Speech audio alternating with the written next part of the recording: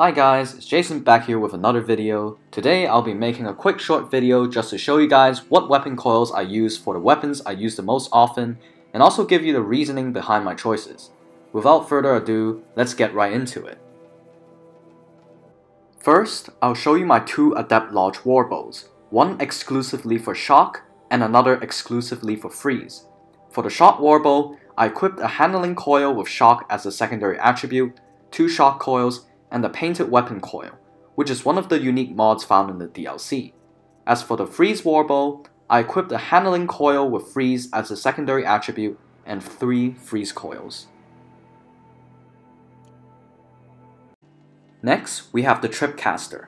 I use this weapon mainly for crowd control when I'm fighting, say, 6 sawtooths or something like that. To be honest, I find myself never really using the shock nor firewires, and instead use the blast wire like 99% of the time. So I equipped 4 damage coils with just a bit of handling as a secondary attribute just so I can max out the damage. Now moving on to the champion bow, this is definitely my most powerful warbow variant. I equipped 3 drummer's coil from the DLC because this weapon coil is essentially made for the champion bow with increased freeze, shock, and corruption.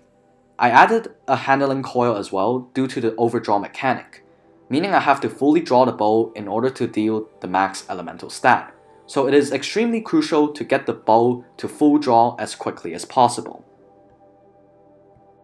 The striker bow acts as my main damage dealer during combat, with excellent handling, damage, tear, and fire.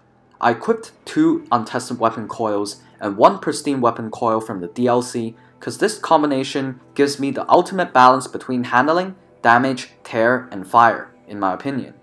I also equipped a handling coil so I can reduce the overdraw duration and deal the max damage. The Power Shot bow, on the other hand, is the long-range weapon I use when initiating a fight from afar, but I do use the Tear Blast arrows mid-fight to tear off machine armor and components such as Ravager cannons and Thunderjaw disc launchers. I equipped 2 pristine weapon coils from the DLC, a damage coil and a handling coil, so I can prioritize maxing out damage and handling. Bear in mind the tear stat has 0 effect on Tear Blast arrows, which is why I didn't equip any tear coils.